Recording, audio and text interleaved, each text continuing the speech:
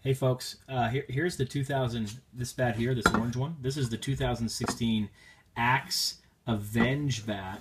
Axe, as you may know, Axe has these unique handles that are just these asymmetric handles, which I'm sure you've probably seen before. If not, well, this is it. The idea being, as you hold the bat, you can actually swing and get quicker hands to the ball, which ultimately creates some better bat speed as well as getting the bat to the zone faster.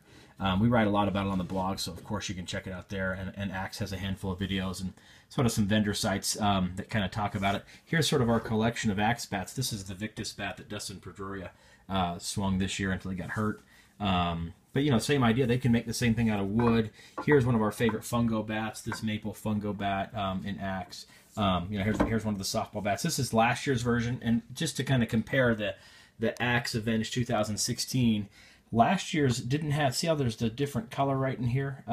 This year has this new, this plastic piece, which actually gridded out a grid inside of here, what actually creates, or takes away some of the hand sting.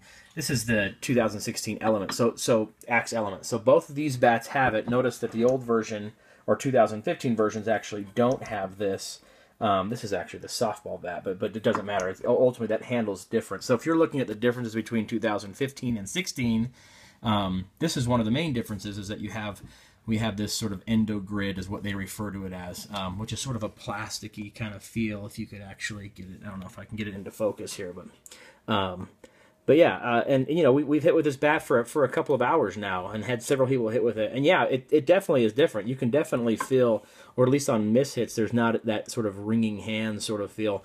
The Element, or excuse me, the Avenge is a two-piece bat, so it's a two-piece composite, so it probably already took a lot of that sting out of it.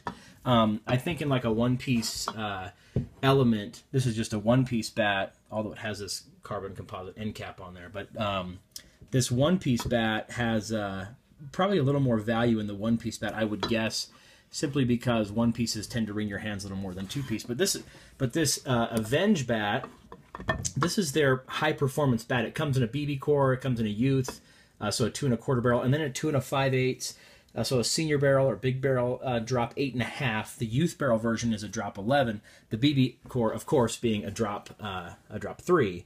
The other thing that's unique about this bat is because you have an asymmetric handle, you're required to hit the bat on the same side, right? Which in this regard, because your handle's here, would be here. And so they actually have this ability on this bat to control the side that the ball's going to hit. As a result, you can actually create a different type of barrel, or a stronger barrel on this side of the bat versus on this side of the bat, right? So you know your hitting zone, as they like to say. So they have in this bat, they have a directional centerpiece, which is like a ring that's actually forced towards the hitting side of the barrel.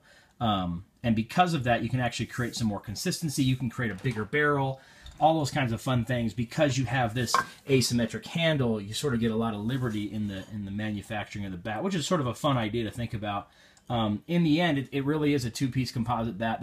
It's a performance bat. So if you can compare this against other two-piece composites on the high-end range, right? So the CF8, the Easton Mako, maybe Adidas's new bat. There's obviously a handful of others out there in the two-piece space. It's legit. It has a nice big barrel. It's got you know, good balance swing weight. This Axe Avenge is the lightest swinging bat in the Axe lineup. And you usually get that with a two-piece composite. And generally, you know, you can kind of hear it's more of a plastic sound versus maybe a metal sound. You can hear that ting versus more of a, yeah, again, that's because this is a plastic basically, or a composite, whereas that's actually an aluminum, right? And then you got, you know, that's wood, right? That's composite, and that's aluminum. So all that different sound when you hit. When it comes to performance in the BB core space, very similar, simply because that's what BB core does, right? It forces performance to be a certain degree. So yeah, that's me kind of rambling about the Axe, the 2016 Axe Avenge. There's a two-piece composite with this new endo grip, one-sided hitting. It's got, you know, the endo grip, one-sided hitting. that ring inside of there. Well, in fact, they say it right there, just upside down for you, but the ACR insert is what they call it. Yeah, that's it. That's 2016. That's their flagship baseball bat.